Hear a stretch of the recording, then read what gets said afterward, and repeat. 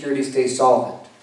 Privatization, raising minimum age levels, reducing COLA increases, or some other measure? Reducing coal increases? A cost of living. Yeah. No problem.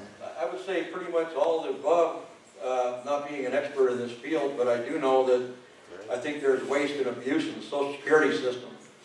I think there are some seniors that are worth millions of dollars that shouldn't even get a Social Security check, in my opinion. I did a job for a man that owned 9 McDonald's out here, and he said, I don't need that check. He's probably worth $30 million at least. But he was being very honest. I'm saying there's fraud and there's entitlement mentality that's killing the entire country at every level. I'm sorry, that's just the way it is. And specifically, you said all of the above would be on the table. Sure. All of the above would be on the table to fix it. Yeah, the cost of living, I'm not totally up on the cost of living, the COLA, but. When we look at the Social Security problem, we need to not just say how we're going to fix it, but how did it happen, where did the money go? Under the Carter administration, there was we had a huge amount of money. I believe seniors today should be getting and would have been able to get twice as much as your checks are now.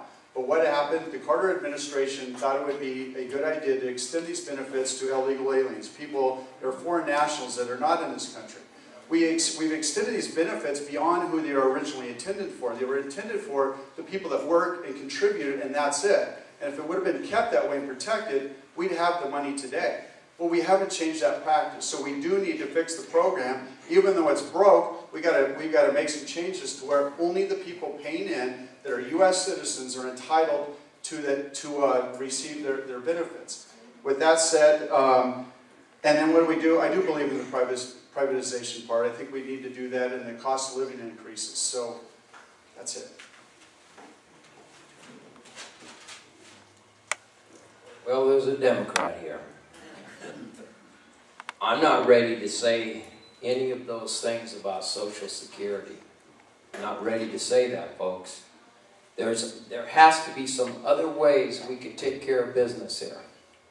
Our seniors have paid into the system. We all know a senior, and it's going to be very, very soon that every one of us up here is going to be a senior. I've paid into the system. When I'm ready to tap into mine, I want it there, and I want it. And just like you guys want yours, I want mine. I'm already getting my applications for the senior stuff. Mrs. Pinkerton is too. Okay, we're already looking down the road. So there must be other ways. We need more employment in this country. And are you saying something? No. Okay, all right. I'm just trying to be fair with you. Okay.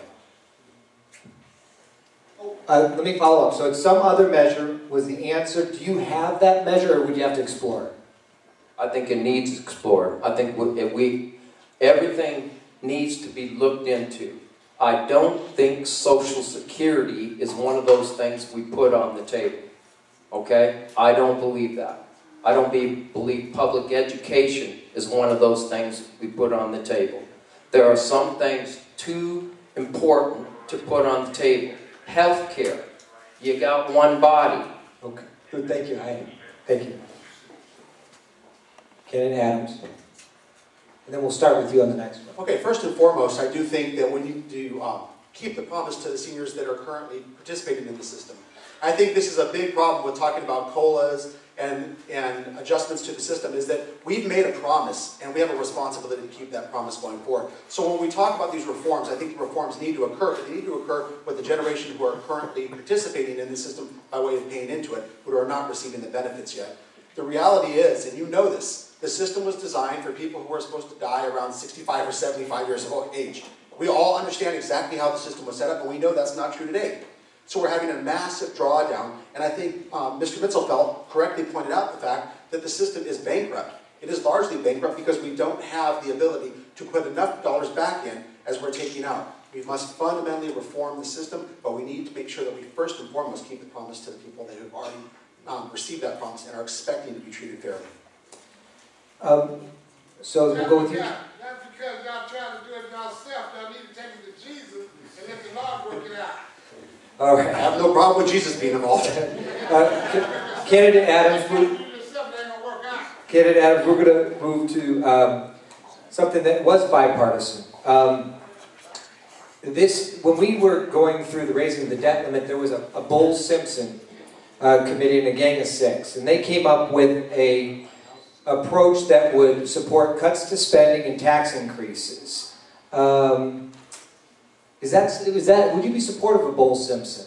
Actually, no. The way Bowles' system was currently constructed is it has an awful lot of massive reforms that all have to work in conjunction with the body of the legislation in order to make that work. It is an interesting idea, but it envisions a fix that is far, far too difficult to do in one single piece of legislation. I think ultimately there's not a person in this room who would disagree that the state of our federal government is one of an overspending mentality. And I think we have to look at how we can reduce the size of the federal government's budget before we start looking at eliminating tax breaks and eliminating cuts and eliminating a lot of the things that people have come to rely on. We can do with tax incentivization what a lot of things that were envisioned in the Bowles-Simpson amendment. But that legislation itself is far too onerous to try to be enacted and expect there to be legitimate reforms. Thank you.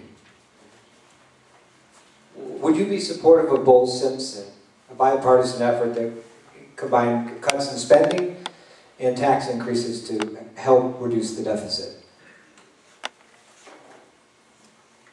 We all know there needs to be some cuts, and I agree to there being some cuts. I want to be very, very, very careful what things we look at to cut. If you look at we've done a little statistical looking at the area. If we get too deep into government cuts, we're cutting flesh from bone. I mean, we looked at Barstow, 4,000 people employed in the military. That's a government venture, folks. 600 people are in the school system. Those are government ventures. And if you look around here, there's a lot of things in the desert that are government. I'm not going to be a slasher like that. Thank you. Could you repeat the question, Dave? Yeah, the question was, would you support the cuts to spending and tax increases as outlined in the bipartisan Bowles-Simpson and Gang of 6 reports to make meaningful budget reform? For the debt ceiling. Absolutely not. As citizens, we're already overtaxed, and we always talk about compromise, reaching across the aisle. I'm just not going to be a candidate that's going to do that. We've gone way too far to the left, and we need to come back to the right. This government is far overreaching. I believe in limited government. I believe in small government. This government simply just costs too much money. We have to make serious cuts, and we actually need to move to give tax breaks to our citizens to revive our economy. So I would not be in favor of it. Thank you. I haven't read Bowles-Simpson, but just on the face of what you said, raising taxes, I think we should avoid that at all costs. I think that's counterproductive. It's discouraging, and eventually it's debilitating, because all it's going to do is just go up some more, because you can keep doing it. I think we should really totally revamp all of our entitlement system. I think that's at the heart of the problem. Everything from government officials flying around in jets all over the world, spending God knows how much money, taxpayers' money on vacations and so forth. I think some of these government officials spend their own money instead of charging taxpayers. I think the welfare system, we need a safety net, obviously. People are hurting out there. But where do you draw the line? And what are the means testing you're doing to just start cutting checks to people? And food stamps is abused, I believe. And just very basic things. If you start really getting into it, you're going to see. Thank you very much. Dr. Bowles-Simpson, would you be supportive? Well, the answer to that is yes and no. Bowles-Simpson was a wonderful effort. It was bipartisan, and the point of it was that it was going to be something that was going to be adopted, more or less, because it was bipartisan. And it involved both expenditure and spending and also tax revenues and so on and so forth. And of course, it was rejected out of hand by the current administration. None of the proposals in Bowles-Simpson have been adopted. The other thing, one other point that I would like to make is that we have to stop thinking in terms of cutting expenditures in the sense of cutting the military budget. As short a time ago as the Vietnam era, the expenditure was very, very high in military. It's not that anymore. It's very small, so you can't cut that anymore. Thank you. Yeah, that whole Gang of Six was set up to fail from the very beginning, and I'm not supportive of the Bowles-Simpson and what they were trying to do there. I've signed the American Taxpayer Protection Pledge. I will not vote to raise taxes, and I think that spending is completely out of control in Washington, D.C., and the only thing that we're going to do to be able to get the federal budget and the deficit and the debt under control is to cut. We just have to cut. But one thing I absolutely refuse to vote to cut is our defense budget. I think there are efficiencies that can be achieved in the defense budget, but training of our soldiers, the fundamental thing that defends the very freedom that we have to be here today, I absolutely will not vote to cut. The problem with these bipartisan commissions is that it's much easier to produce a report that ends up on a shelf than it is to pass laws, or especially comprehensive legislation. And so this really wasn't a realistic outcome.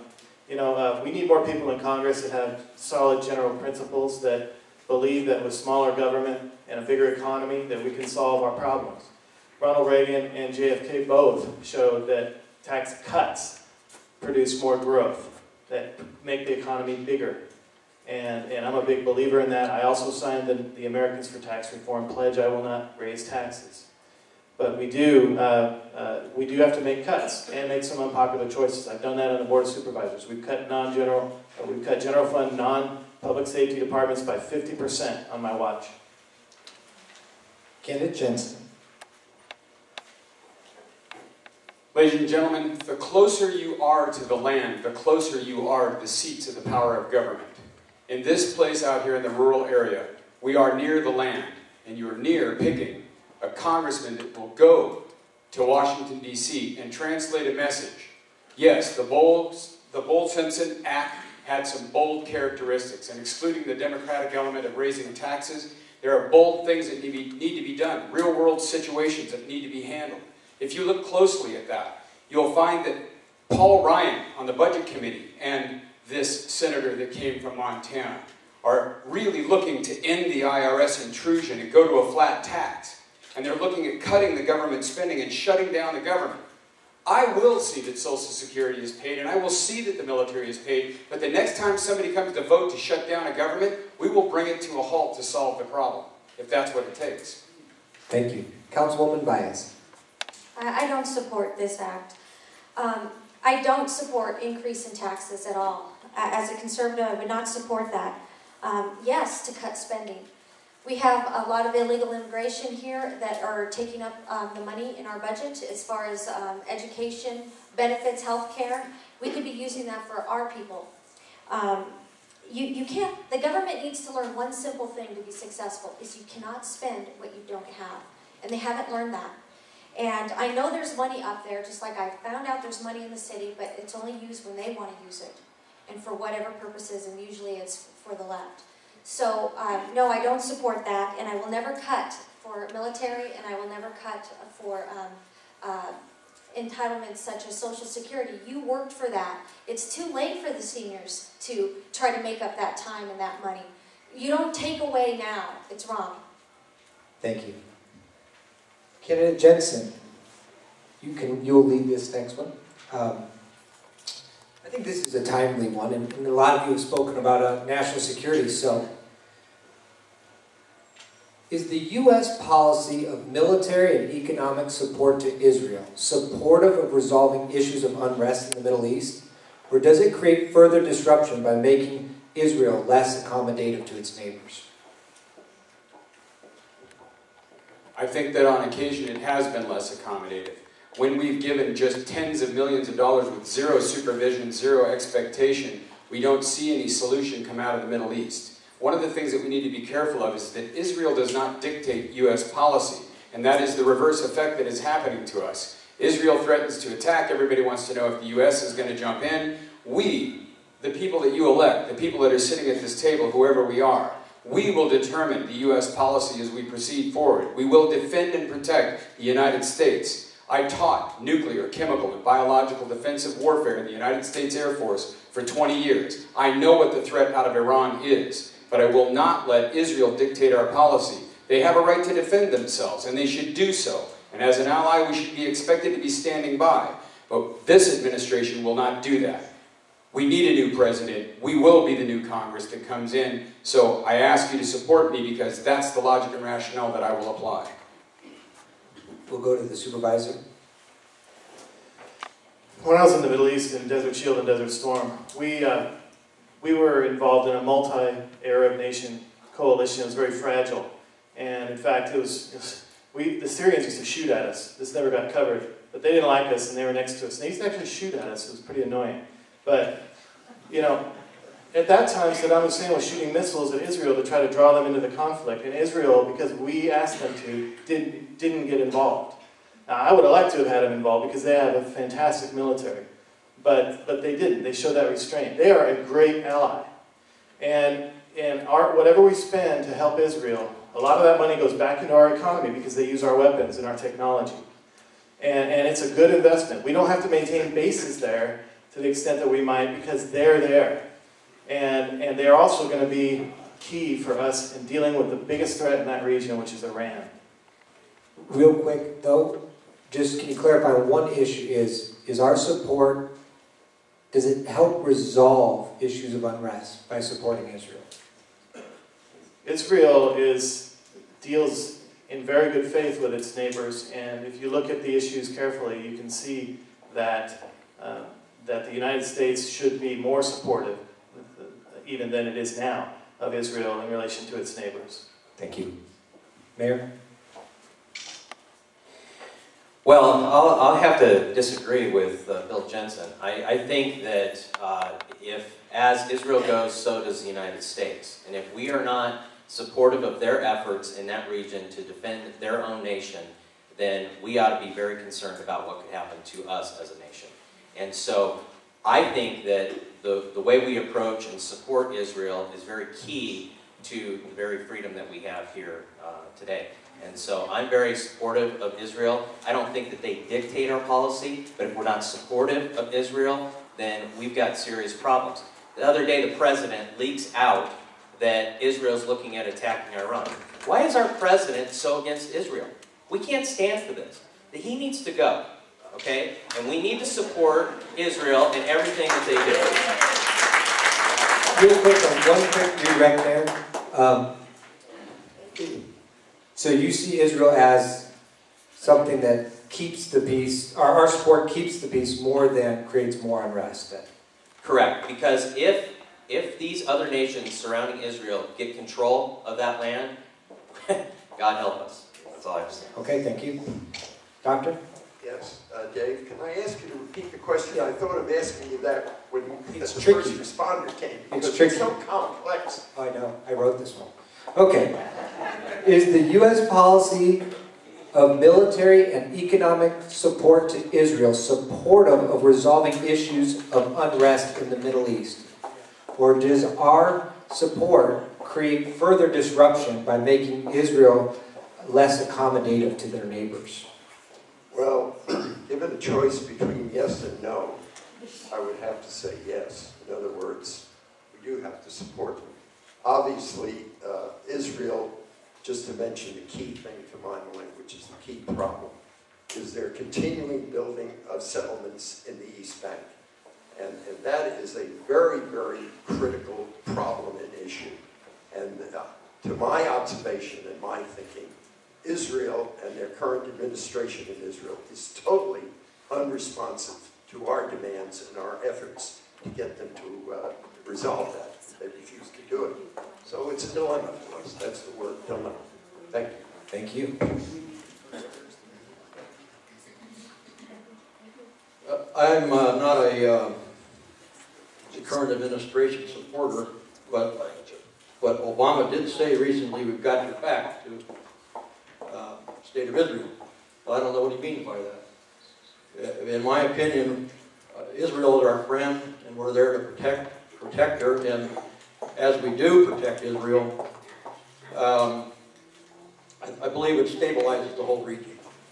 Because the other guys, the guys that want to kill them and they want to kill us, remember, we're dealing with Hamas, we're dealing with militant Islam, we're dealing with people that don't want us here. And if they think they can just take Israel, then there won't be any stopping them. And then who's going to unleash the first nuclear weapon? Nobody wants that, I don't think. Unless you want to have a mass suicide. It's insane. Thank you.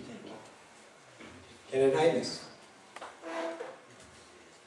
The question, and I'll paraphrase it, is does it hurt or help us, or hurt or help Israel by us being supportive of Israel? Frankly, I don't care, because they're our ally, they're our friend. We support Israel no matter what. Their enemies are our enemies. There's this one little spot of freedom and democracy in the Middle East, and it's Israel. We fight all over the world for freedom and democracy, and we have to protect it there. So we don't just have Israel's back. We are there with Israel. We fight with Israel. We take whatever stand against their enemies because they're our enemies as well. So the answer would be, regardless, we're got your back. If we irritate the Middle East because we're there, too bad. Got it. Thank you. This is one of those areas that I'm not going to be on the same page on. I'm a Christian. I'm a Sabbath keeper Christian. So I have strong roots in the Judeo-Christian, that whole culture.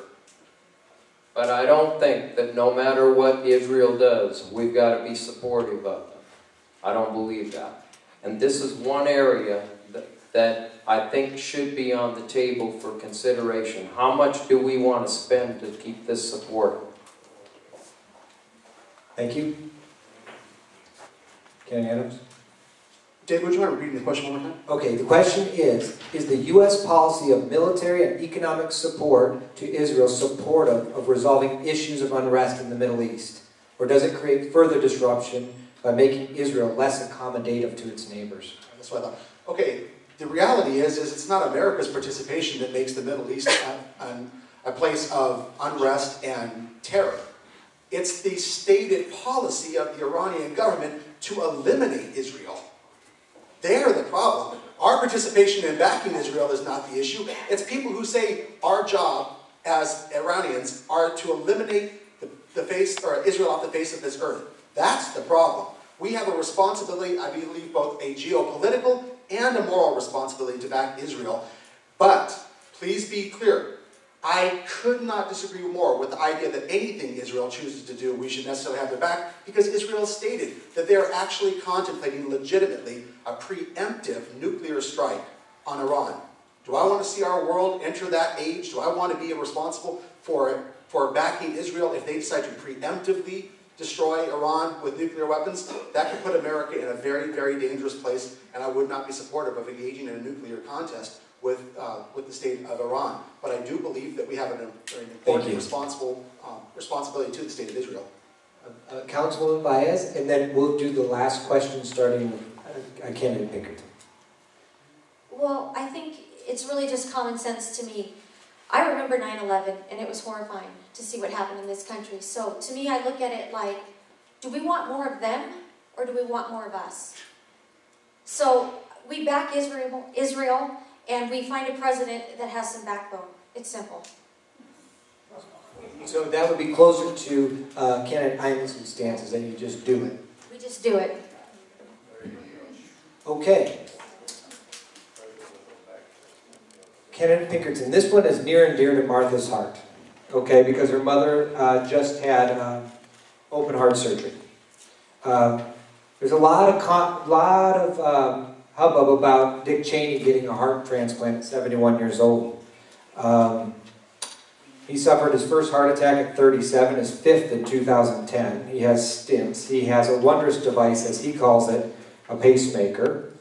And It says that more than 2,300 transplants were performed last year, and 332 of those people were over the age of 65, while 330 people died waiting for a transplant.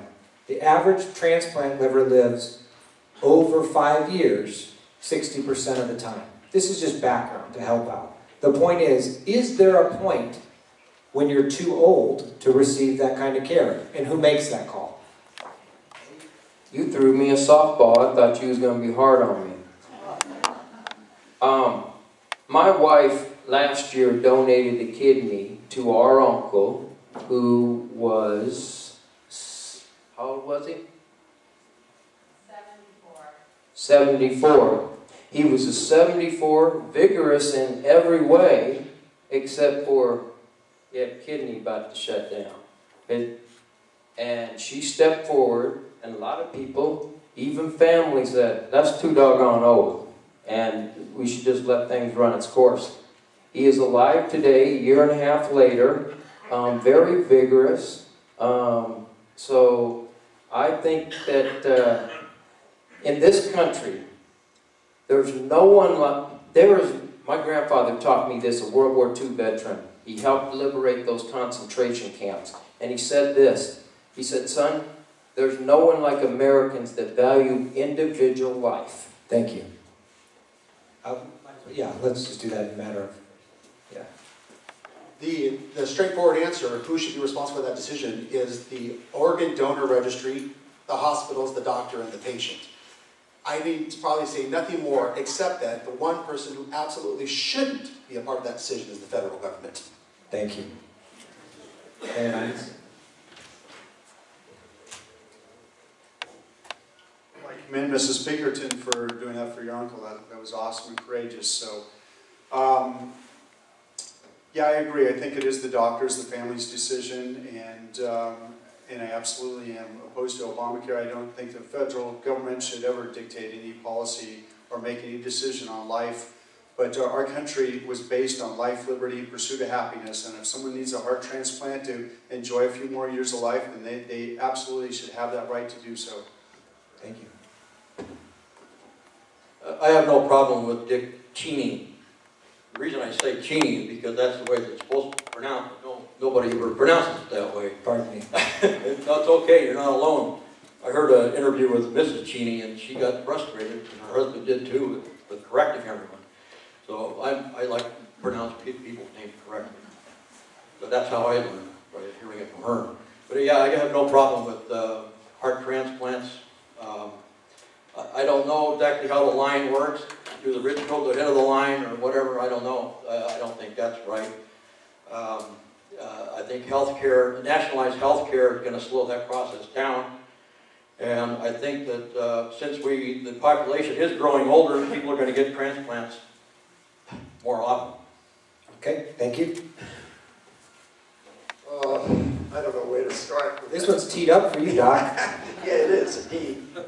In addition to me being on a forum like this and getting questions from the audience, as I promised you, and only serving 3 terms in Congress, the other thing that I want to do when I go to Congress is actually speak about this whole business of medical care, health care from the inside, because I've been doing this for more than half a century, and I know something about it. I know something about it firsthand, and so on and so forth.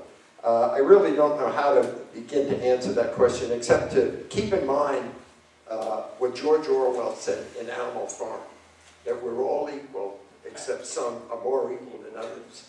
And anybody who thinks that somebody other than Dick Cheney would have gotten that heart transplant, or that Ted Kennedy would not have been able to go to Duke for his treatment of his brain cancer, really doesn't understand what the world is what the world is like, I'm sorry. So George Orwell had it right. We're all equal, except some are more equal than others. And one of the things that I want to do when I go to Congress is speak about these things. Thank the you. way I want to speak about it is listening to you. Thank you. Well, I think this really comes down to the patient and the doctor and the family's decision. I do not think that this is something that the federal government ought to be involved in. I think that that's one of the fundamental problems with Obamacare, is that we're heading in that direction, and I'm deeply concerned about federal government getting involved in making decisions about whether or not you can have a certain procedure done.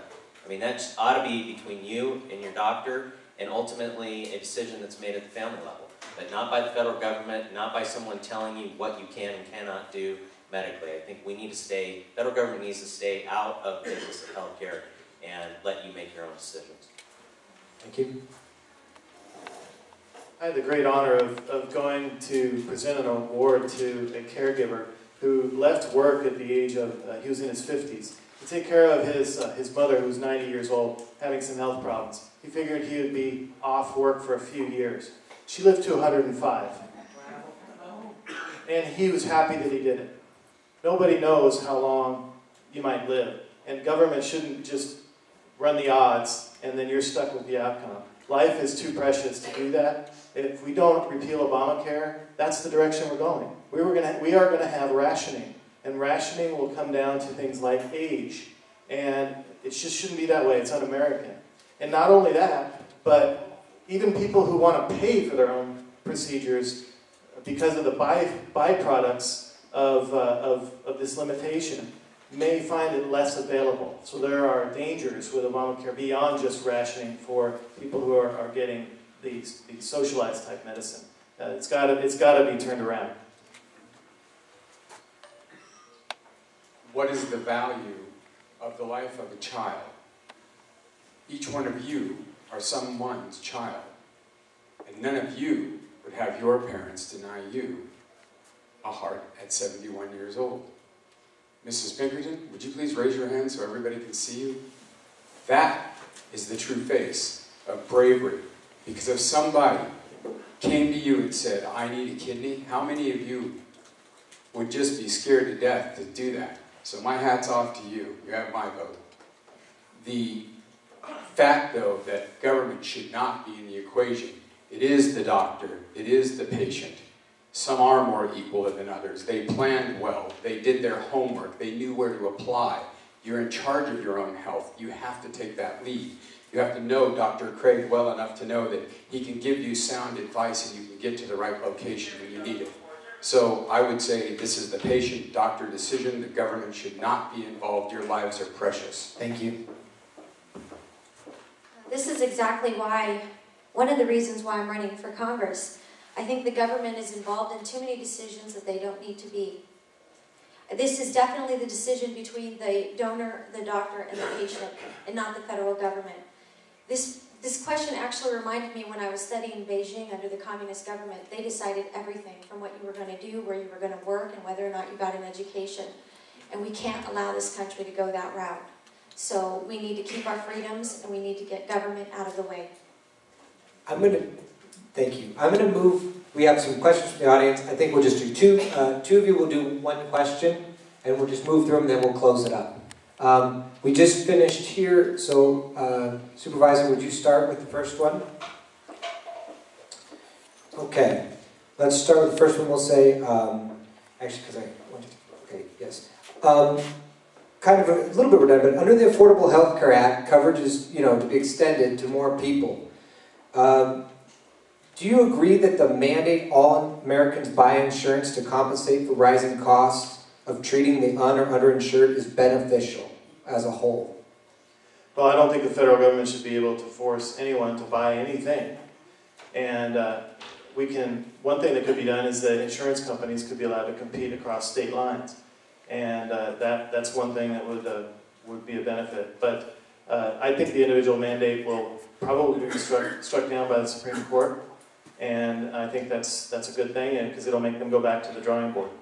I think you're right. And so you don't see any benefit of having them purchase the insurance, the healthier Americans? Well, it's theoretically okay, but if you think like the Chinese government.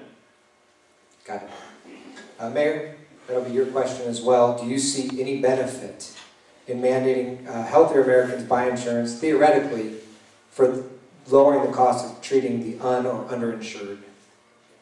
Well, I work in this business. I sell health insurance every day, so I know that if everyone in this room has health insurance, costs go down.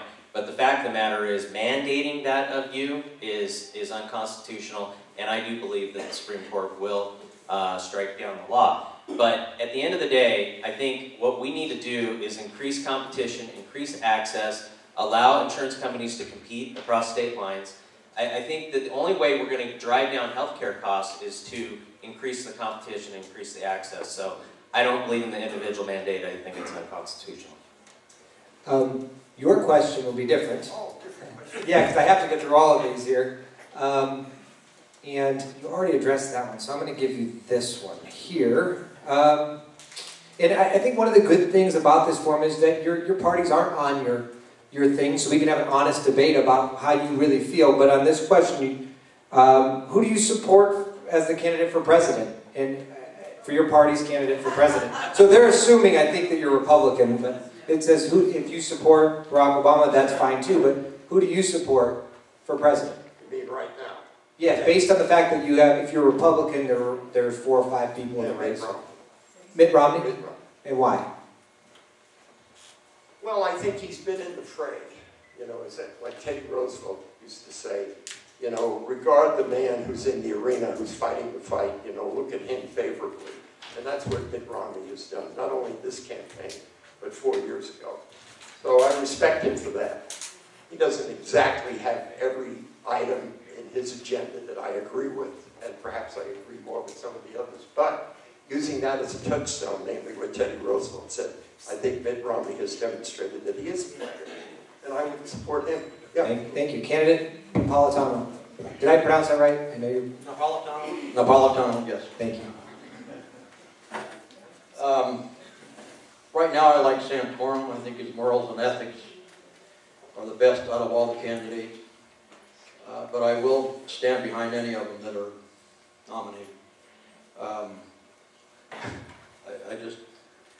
I think sometimes people go for the one that has the most hair, or the one that has, or the tallest one, or the this or that. They're not listening to what the candidate is saying sometimes.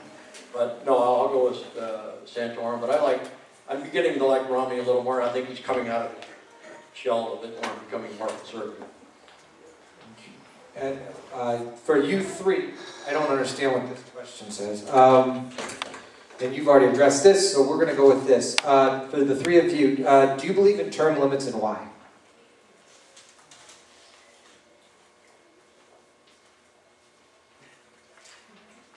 I like the idea of term limits, but I'll tell you my pause. When you get good leadership in there, the problem is when you're elected to an office every 2 years, you no longer walk in the door, then you're campaigning for your re-election in 2 more years. And so when the country's gone south like it has, when we've been sold out, when we've had so many people heading our country in the wrong direction and our economy is devastated because of it, we want to throw them out of office. We want term limits. When you have good leadership and they're doing a good job, you want to keep them in there. So I have reservations about term limits because I think if you get the right people in office, you want them focusing on doing the job. So that's where I stand on term limits. Candidate Pinkerton. Well, in '98, that was one of my main platforms when I ran for U.S. Senate against Barbara Boxer, as I stood for term limits. And I still do. And my wife, at the Barstow thing, held up her hands like this. And afterwards I said, what was that about? What were you signaling me? She was saying, tell them you're for term limits. You're for term limits. Okay, so she didn't do it today, but yes, I support term limits. Once a person gets in there, they get so powerful. And that's why I waited till this time to run again. We don't have an incumbent. That might be why everybody came out to run this time. Okay? There isn't an incumbent. There's a lot of machinery, a lot of power that goes to keep somebody in power. Thank you. Candidate Adams. No, I absolutely do not support term limits, and I think Greg makes a very compelling argument. The reality is you throw the baby out with the bathwater. It is very difficult to get good people to run and to serve and to be committed. And when you get a good leader, when you get somebody you can believe in and support, I want to keep that person there as long as I possibly can because they're doing good work and they should be rewarded for that. Throwing everybody out nilly-willy without any regard for their personal contribution and how they've committed themselves to leadership, I don't think it makes any sense. And I think, interestingly enough, when you look at just term limits in general, why would you want an unexperienced, naive member of your legislature?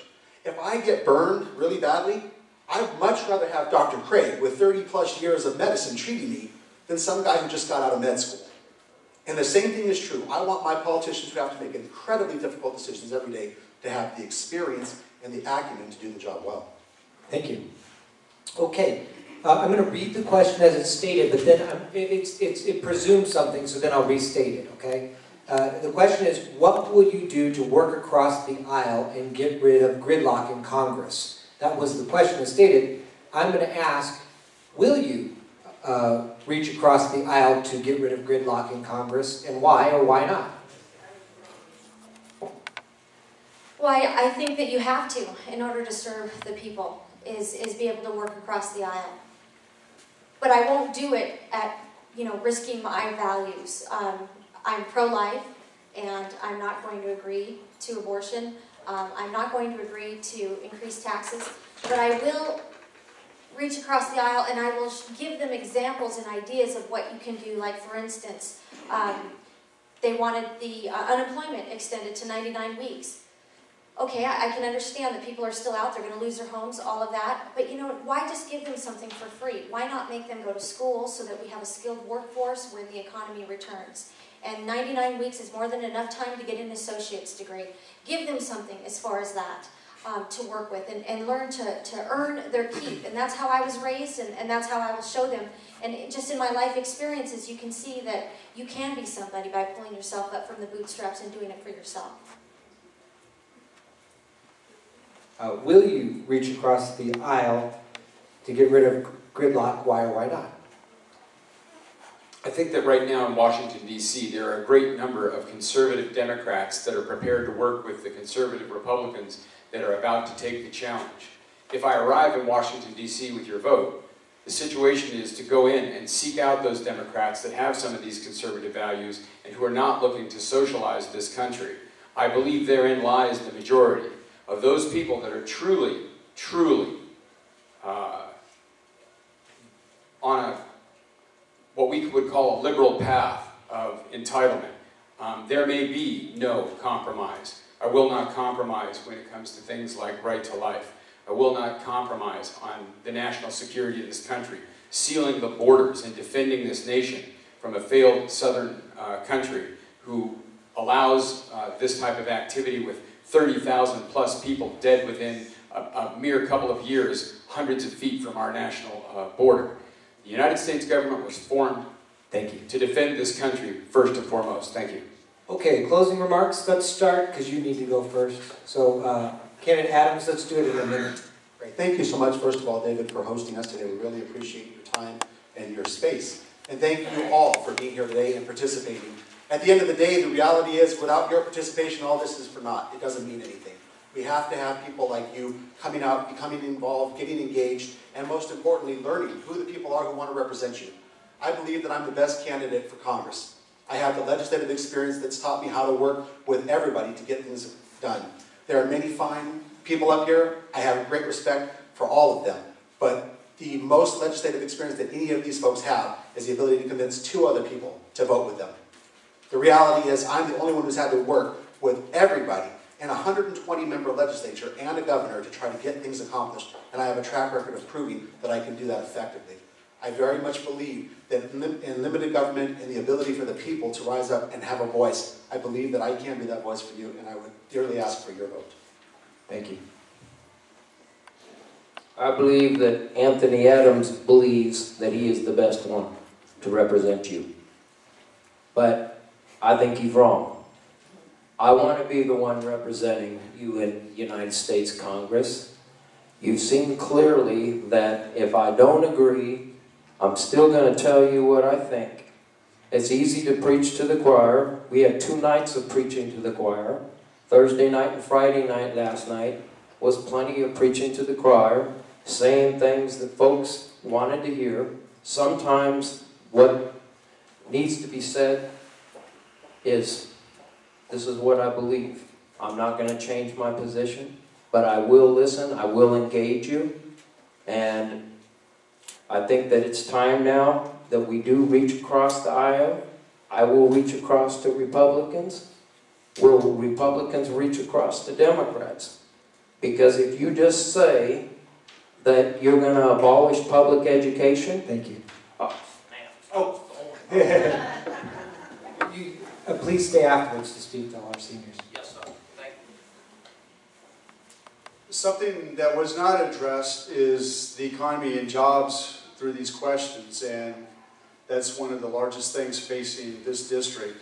This country, but I say this district because we know that Washington hasn't been working, our state government hasn't been working, and we've got a bad economy, and we can even point and show how it's happening and why it's happening.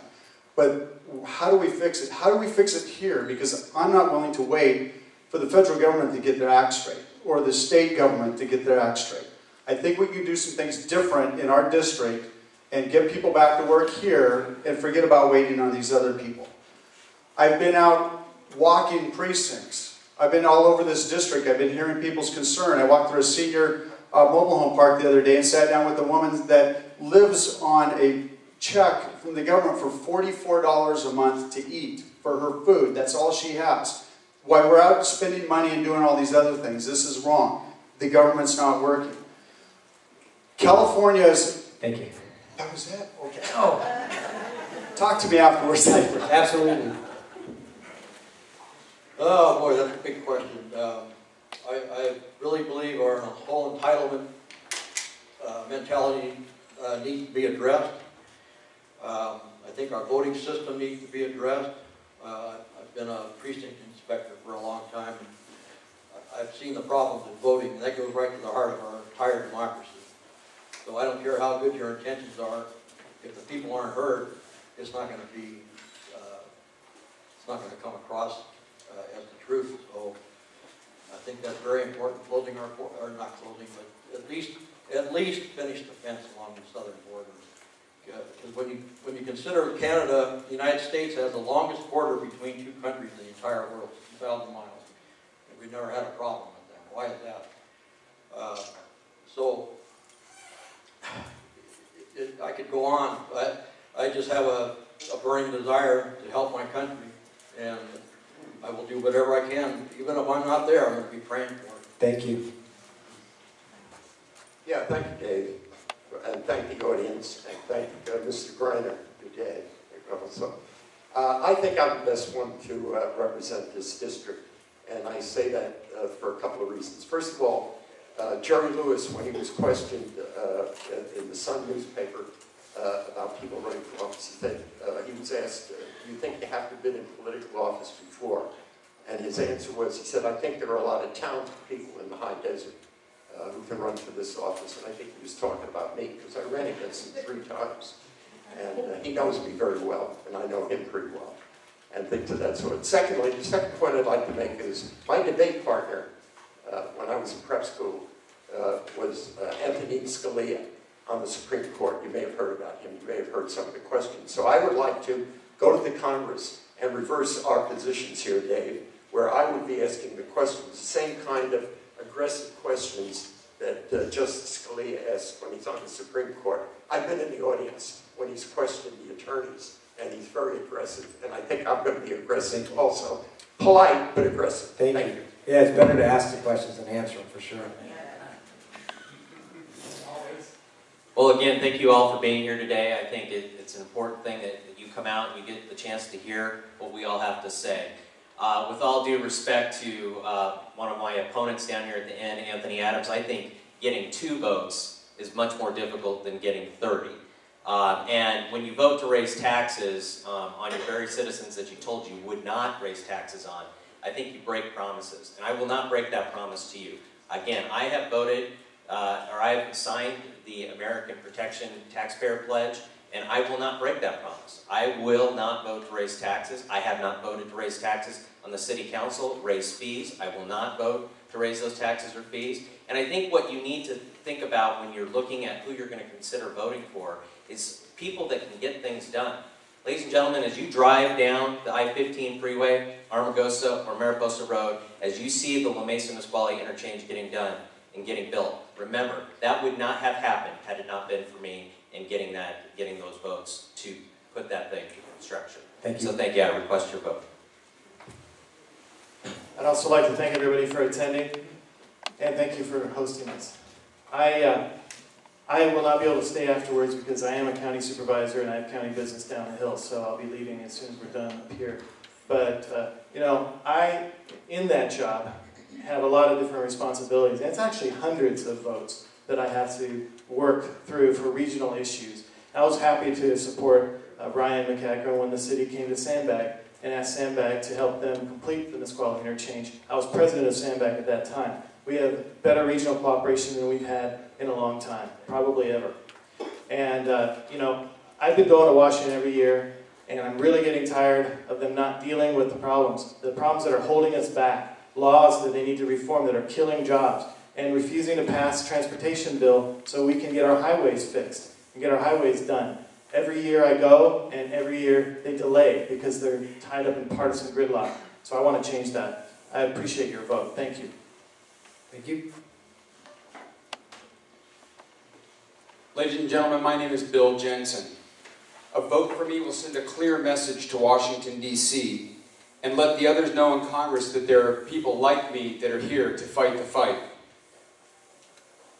I will defend and protect the Constitution, and all of the laws that we pass will be grounded and repealed as such. I will defend and protect this nation militarily. I will cut the federal spending and reduce the government wherever I can. I will ensure that a profitable Social Security and Medicare system and policy exists. I will downsize, if not eliminate, the EPA and the overreaching government regulations through departments of energy, etc.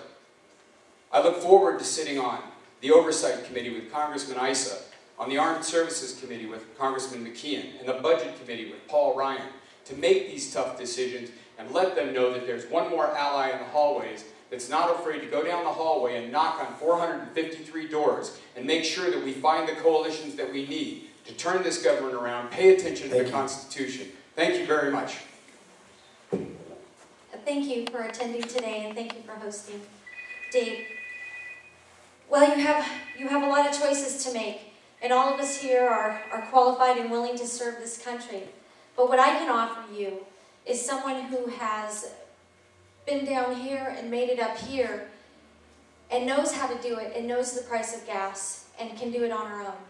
And as you know of my fight on city council, my voice is not silenced. I will continue to expose the wrong, and I will continue to fight for the right. And Brad Metzenfeld is completely correct. That Nisqually interchange was only built because Sandbag had to bail out the city of Victorville because they didn't have the funds to build. And that is why I voted no on that project, because that is what is wrong with the government today. They continue to spend what they don't have, and there was no funding sources in place at the city of Victorville for that Nisqually interchange. So that is why I voted no for that project. And I thank Sandbag for bailing out Victorville so that we can have that project. Thank you. And that's the common sense I will bring to government. Thank you. Thank you. Okay, everyone. David, could you come up here, please? Dave Greiner and I co-founded the High Desert Senior Forum 16 months ago, and I think you said at the beginning we had 4 people. And we took a little heat for today's forum. And I want to thank you, David, for standing up for what we believe, because at the end of the day, it's all about you, our seniors, and bringing what you asked us to bring were the candidates. I want to thank all the congressional people who showed up here today. David and I thank you immensely for taking the time, and to all of you that are running for supervisor, they're all still here. And also, will all of the sponsors, all of our co-sponsors, please stand up, that help David and I every month. Connie, Joyce, senior advisors. We cannot do this every month if it wasn't for these people. We pay for this out of our own pockets, and we do it because of you, our seniors. I want to let you know that next month on May 3rd at 9 o'clock here is the next senior forum. Our own Kirk Cassidy from Senior Planning Advisories will be doing information on financial planning. There are still plenty of coffee, fruit, desserts. Most of our candidates are going to stick around for a little bit. Those that must leave, their representatives will be here to meet with you. Please feel free to talk to them. But if they didn't answer a question, this is the time to ask them. On behalf of Dave Greiner and all of us, thank you. Have a wonderful month. Thank you so much.